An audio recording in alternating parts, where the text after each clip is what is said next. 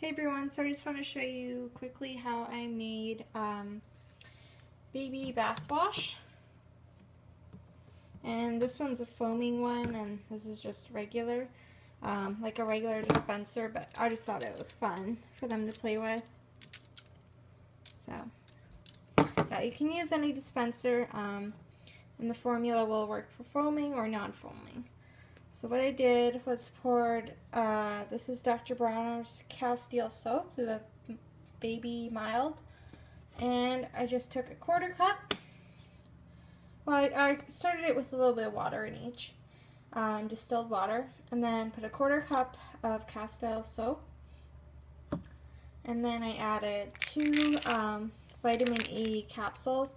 It's just vitamin E oil, but in capsule form is all I could find. So I just broke 2 capsules. Then I put, where is it? Tea tree oil. So I did 8 drops tea tree oil, 8 drops of lavender for scent and antimicrobial purposes. Then I filled the rest up with water and shook it up.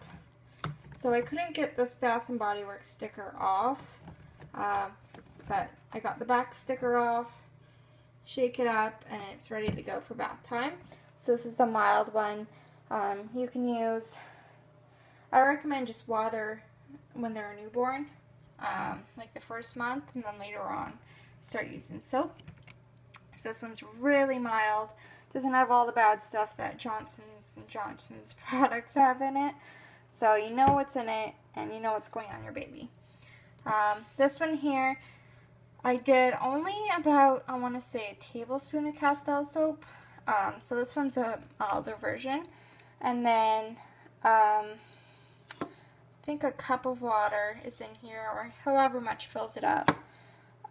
2 capsules vitamin E, and a tablespoon of vegetable glycerine as well, which is just really soothing for the skin. And then I just shake it all up, and oops, there we go. So this is a container you can find at like Walmart or dollar store, anything that carries like bath products. So it's really fun. I got this at like a local health food store, and it has so many purposes, so I definitely recommend it.